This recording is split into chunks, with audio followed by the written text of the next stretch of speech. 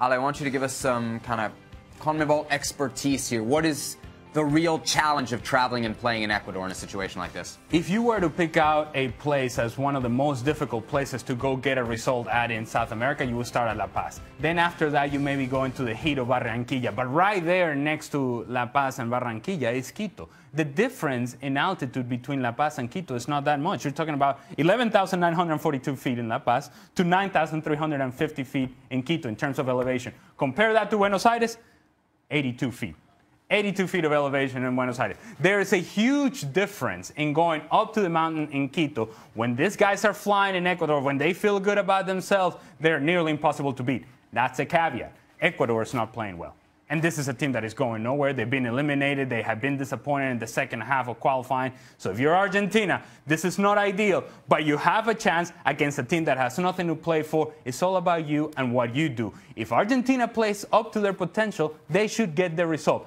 But the difficulties are there because altitude is an issue in Quito, just like it is an issue in La Paz. How do you think Ecuador approaches this game? I mean, it's a huge scalp that they can rack up. There are I have a couple of thoughts about this. On the one hand, I think that Ecuador would like to spoil the party for Argentina. That they would like to be the team that keeps Argentina from going to the World Cup.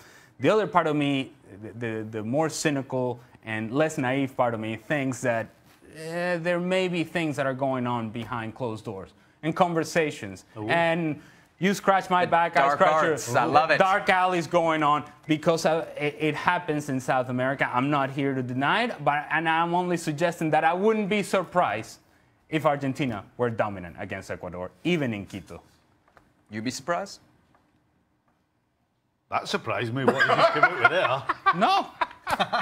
And you're right, by the way. 11,000 feet and all that, you're an expert in CONMEBOL. But as far as Argentina, I wouldn't be surprised if they don't win this game, no. Shaka? Argentina go and get it done. Whenever Argentina seem to be faced with this do-or-die situation. How many times have we sat here and said that? And I've been maintaining that this time around. When they needed something in the 11th hour, Argentina have found it. Gab, let's get your take. I know on Friday you believed in Argentina. Has anything changed over the weekend?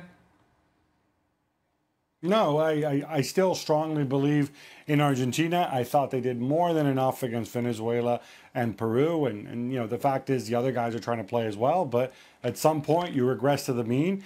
And I'll throw in Ali's argument as well about people behind closed doors having conversations. Put all those things together, Argentina get the 3 points.